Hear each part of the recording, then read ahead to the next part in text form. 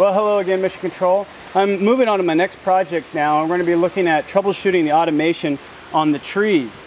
Now, a few things that we've learned so far about these is, one, if you design something and you're going to put it right in the middle of a walkway where people go a lot and there's hoses and stuff like that, don't have something protruding into the walkway. It will get caught, it will get ripped off, and that's exactly what happened with my tree sensor, the water sensor for the trees, I should say.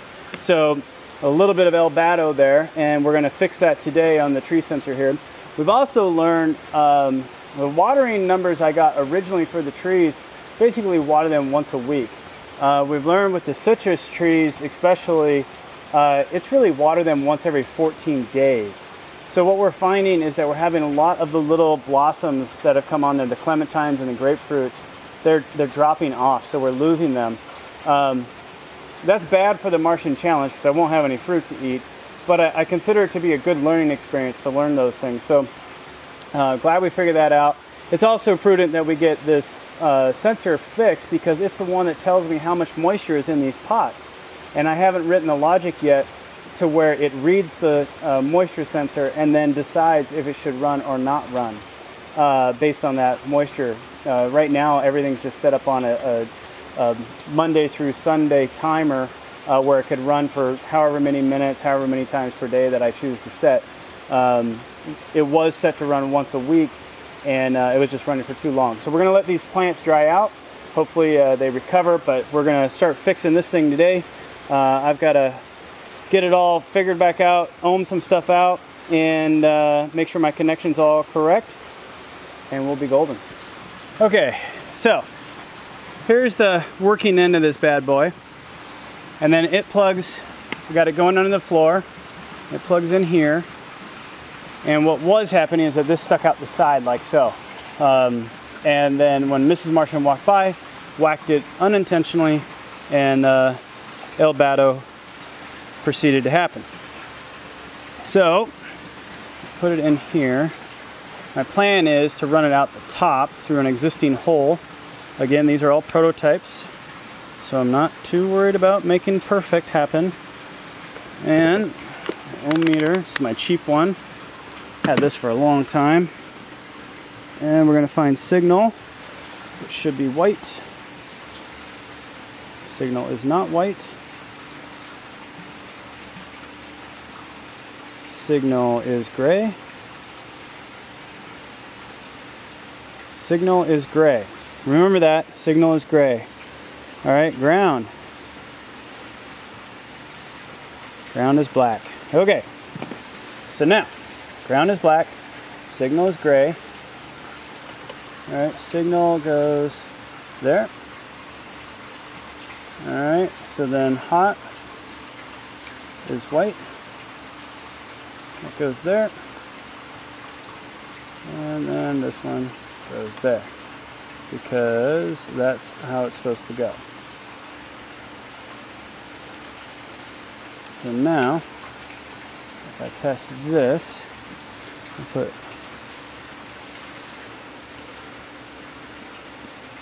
what just happened there? That is not what I wanted to happen. I really need like 2 more hands here. Okay.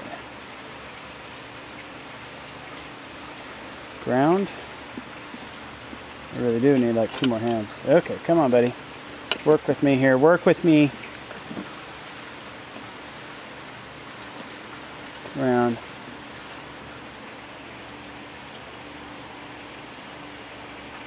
Ground.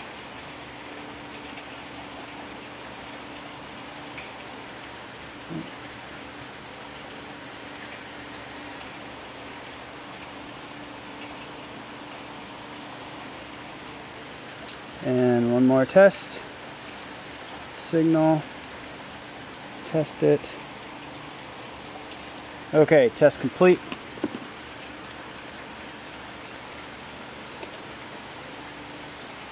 Just put this right.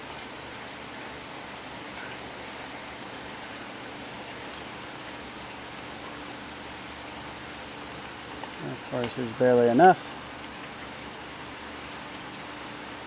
All right, so that ain't gonna work. My idea of using the top, not gonna work.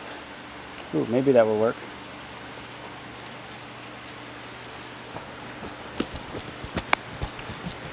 Yeah, this might seem really boring, but you know, I spend a lot of time building these things and then putting them in and finding stuff you never think of, like, hey, if you stick the cord out the side, it's gonna get run over.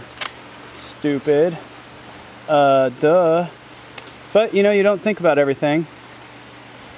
At least I don't. So that's why we build it. Build it up and then test it and rebuild it and test it and then keep going until you get it right. Okay. I like that. That to go back there like that. That would be even better, huh? Alright, now we're going to secure this in place so it can't rip out.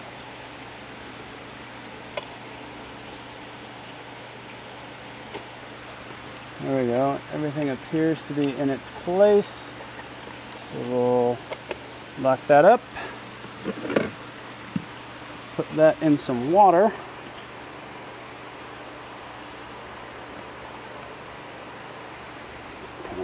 Cable doesn't want to go exactly the way I want it to go, of course.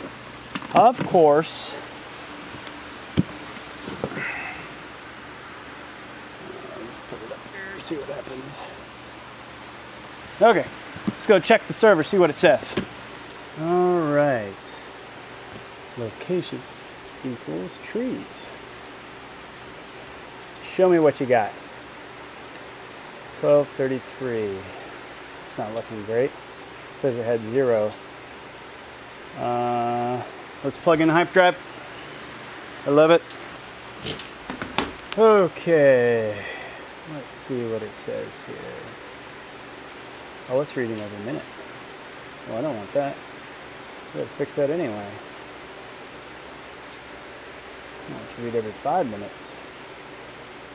Tree automation. Come to me, my tree automation here. Should be doing that, alright. Yep. You're going to COM 13. And always fun troubleshooting stuff that was working and decided to stop working. Just why not? Alright. Trees. Go. So these trees are really, really cool. I think the biggest danger to the trees right now is me. Specifically my lack of knowledge. But I think I tend to learn pretty quickly and adapt. So we'll see how well I can adapt to all this. Overwatering appears to be our #1 problem across the board. Microgreens, aquaponics, everything. You think you need more water than you really do. Which is a good, I personally think that's a good thing, right? Because that means we get to use even less water than we anticipated. So we just got to get it all dialed in. So keeping really good notes, keeping records of everything is going to be really vital right now so that we can, you know, learn from our mistakes. I don't mind making mistakes as long as I learn from them, all right? Because that's just part of life. It's when I don't learn from my mistakes that I feel stupid. But anyway, while this is loading, I just kind of wanted to say that, you know, the trees, they're pretty cool. And again, watering's a big problem. So getting this code right, there it goes, now it's uploading. Having the timer set up correctly, getting the sensor put in is going to be really quite important for us in the future. No point in watering the trees if they don't need it. And that goes for everything in here. So getting this one all figured out, using the water sensor, it tells us the percent of moisture that's in the soil. So it's going to be important to have that. Almost done loading. And we'll see what it says. Here we go, done loading, rebooting. And yes, the sensor is back up online. Okay, but it is a little, it's a little out of, what is that? calibration. A little out of calibration here, so where is that at? Where are you at? Get moisture, there it is. So right now I have it tipped fully in water. What's going on there? Troubleshooting. Takes a lot of time. Go over the system log here. Looks like it's working. It's just not calibrated right. Yeah, 132%. That seems a little wrong to me. So let's bust out calculator here. So it's reading 1024 at 100%. And it should be at 0, which is at 0%. That sounds like a linear equation to me, doesn't it, folks? So we have 1024 divided by 100 is 10.24. For every one that it reads is 10.24. Okay, so if we come over here,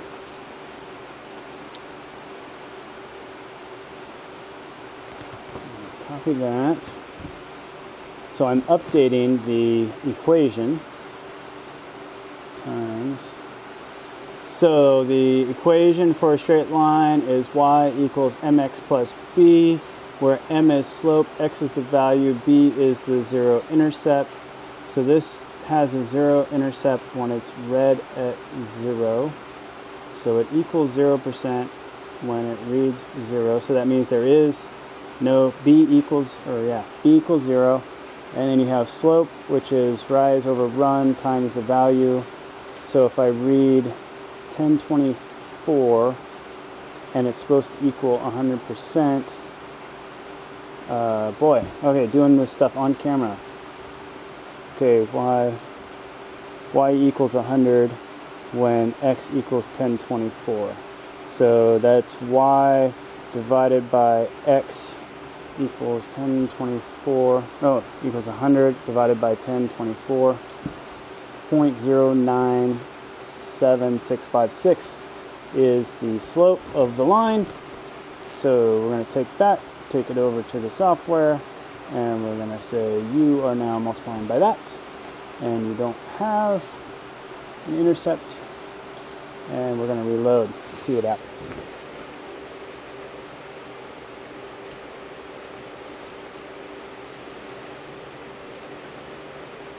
Fun, fun, fun. How off will this be? Right, because when it reads 0, it should just read 0. And then when it reads what it's reading right now, which is submerged in water, it should be 100%. And if it's reading 1024 at 100%,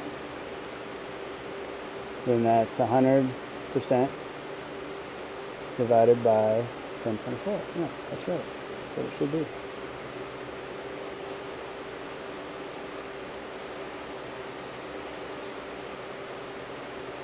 There we go. Okay, I think we got it. So tree sensor is updated. Everything appears to be working right. We'll keep an eye on that. Ooh, actually, let's go move it first. See what happens when I put it in dirt. I had it in water. So there, it's all the water. And then I put this little tube in here so I can shove it down into the dirt quite a ways down. We want it to go 2 inches down. And I don't want to cover up the wires and everything with dirt, because then dirt gets wet and then we short circuit everything out, right? That's El Dado. So I put this tube in so it can go down 2 inches into the ground, and I just penetrated into the soil. So we're going to go read what it says and see what's happening.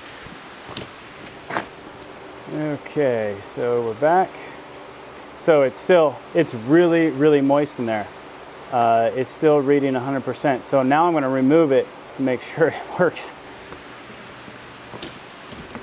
So now it's completely out of the soil. And it's 0%. Okay, so not only did we get the moisture sensor fixed, but we confirmed that it's really too freaking wet in there. So we got to let these things dry out. Oh my goodness, I hope they don't drown or anything. So I turned off the system completely, so they're not going to get any water for a few days.